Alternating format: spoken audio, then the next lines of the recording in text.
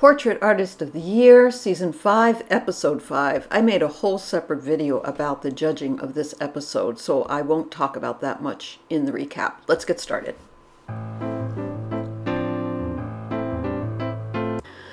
The first one up is Mark Batisse, or I'm not sure how you pronounce it. I know him from Sherlock, where he plays Sherlock's brother, usually with a bowler and a bowler hat and a umbrella. Very formal. So it was fun to see him in this more informal type of setting. He's very, very tall and thin, and they put him in front of a brown background. But the artists really don't deal with the background very much, or we'll see if they do. So 4 hours into the program, they turn their easels around, and Mark is going to look at all three, and he's going to pick one to go home, which has nothing to do with the final judging, but is important that the artist is recognized. Here's the first one up. This is a very, very accurate portrayal of what, I mean, it's a real resemblance, and it also is from the old school of traditional paintings. It's rooted in the old masters. That's how this type of work is done. You have to be trained in this. This doesn't come naturally by any means. Later, the judges do admit and say that this is the best painting of the episode, but they do not choose it as a winner. And I made a separate video about that because that was a little bit upsetting for me. So let's look at it from far away. Yeah, we pulled back. You know, this is what people generally want when they have their portraits taken. There's a reason for this timeless type of painting, because people want a portrait to resemble them and to look timeless, and this work definitely does that. But that's not what the judges are looking. They're looking for new voices and new treatments. So the next one up is this monochromatic one. It does not have a resemblance to him. Monochromatic means that you simply have to really look at you always have to look at your values carefully, but you certainly can hide behind color. Now, my problem with this painting, if you've watched any of my videos, you already know it's an island surrounded by an ocean of water. Island surrounded by oceans painting. That's what I call this thing. I know he had 4 hours, and maybe there was more, she had 4 hours, and maybe there was more she was going to do, but she needed to grab that paintbrush and make some lines that anchor those shoulders in. This one is less proficient than the ones that we've seen so far. So this person just doesn't have the same type of training.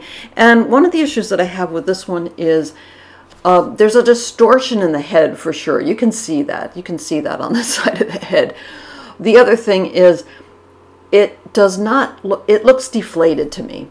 It looks like, I don't know how to, just don't want, well, it just does. I know he was looking for, what he was trying to do was find the relaxation in the pose, which I think he did, but the result is it looks somewhat deflated and less alive than the previous participants' work was. And that's just a personal choice on my part. Now, Mark picks one to take home, and I'm not at all surprised that he picks this one. Wow, of course. That is a fantastic piece of painting. So he should be very happy with that, and I think anybody would be. All right, the next one up is Tanny Gray Thompson. She is a life peer, I don't know what that means, and a TV presenter, and also a para-Olympian. So she is in a wheelchair.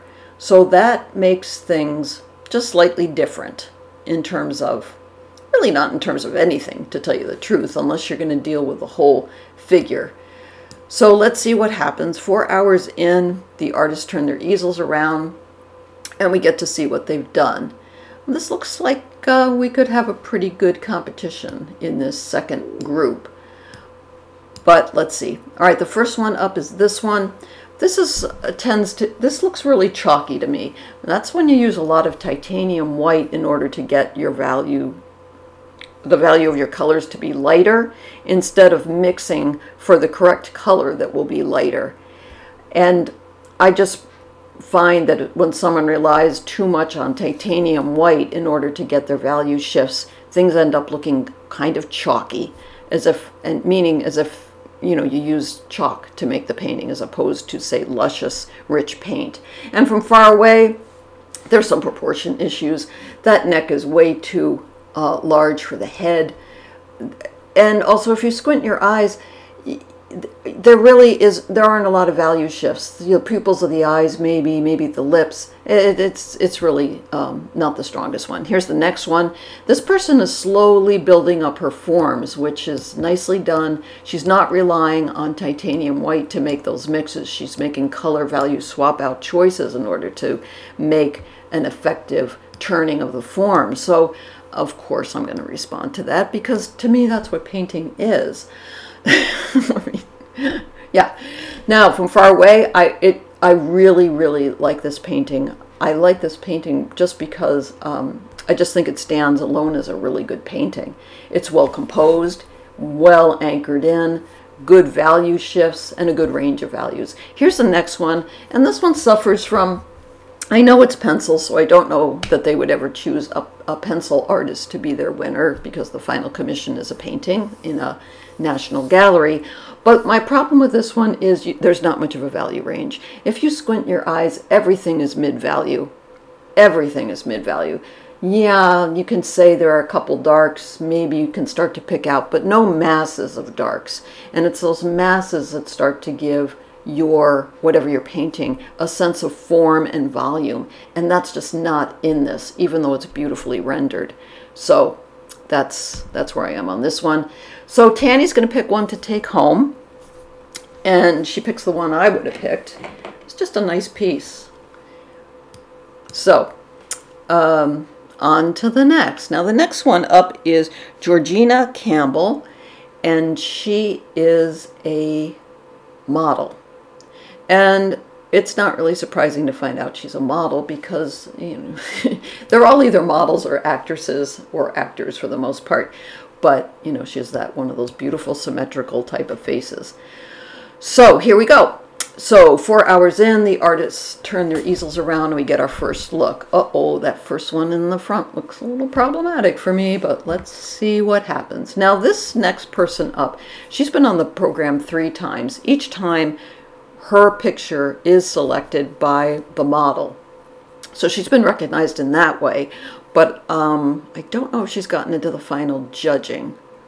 No, I think she's been passed up for the final judging. It was lovely to see her again.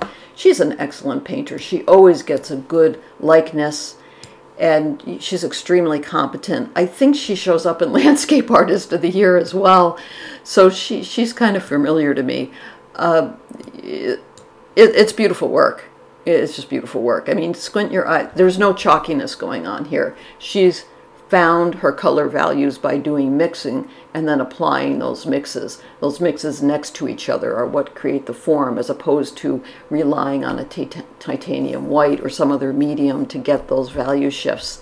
So she understands color really well and how to build color. So nice job on that one. Now this one is very flat. You don't really get a sense of the turning of the forms of any kind. I like the value range, that's what I'm looking for. Not something that's all mid-tone, but something that has darks, mediums, and lights. But there isn't enough of a variety of darks, mediums, and lights. So the result is a very flat painting overall. And it does not have a resemblance to her at all. That doesn't mean it isn't a valid painting. All these paintings have to stand on their own as good paintings, not just a painting of the specific person. Here's the next one, has a little bit more of a resemblance.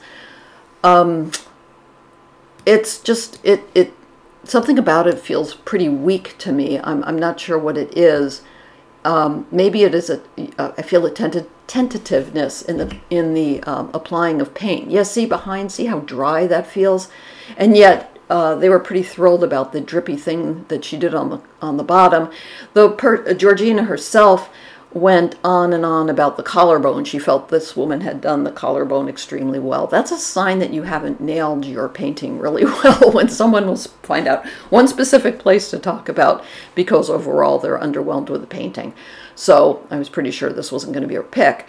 Georgina's pick is the woman that I'm rooting for, which is this gal. And, yay.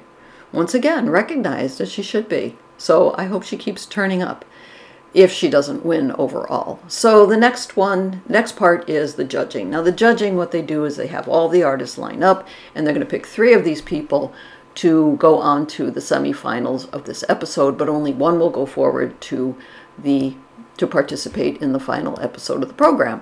So the first one up is this very academic work, which I just adore and honor, and just, you know, there's nothing more I can say about it except look how that flesh is rendered. Even just the ear, oh my gosh, so much, you know, I wish I had classical training, to tell you the truth, but you know, you have to be able to be in a place in life where you can participate and do that kind of training. All right, here's the next one up. I was glad to see that she was chosen. Clearly it's not a finished painting, but it's a good job. So let's look at a close up. Some of what I like about this is the color value swap out. You know, I love some blue thrown into the face. You know, she's and there's a lot of work done around warms and cools here. You know, the background is extremely cool, but the figure is extremely warm. That's smart. That's a smart use of color. And here's the one from the woman who's participated 3 times, and you know, it's an impeccable piece of work. You know, she's way up to the job. Now, the next thing that we do is we get to see the two paintings together. One is the digital painting that they submitted to be on the program. It's always a self-portrait. That's the one on the left. So they have all the time in the world to do the one on the left. And then the final, and the piece they did today is on the right. Now, the one on the left, I've got to say, it's kind of unfinished.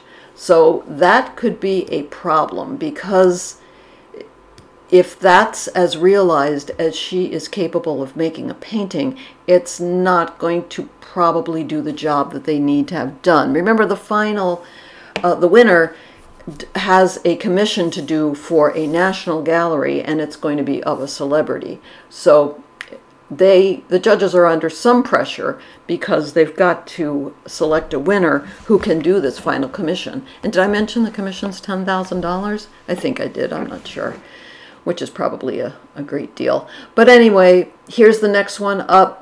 She looks exactly like this. That self-portrait is just, you know, beautifully, beautifully done. And not a lot of difference between the one where she had a whole lot of time and the one that she did today. She certainly knows how to edit her work and, you know, I would say, get the job done.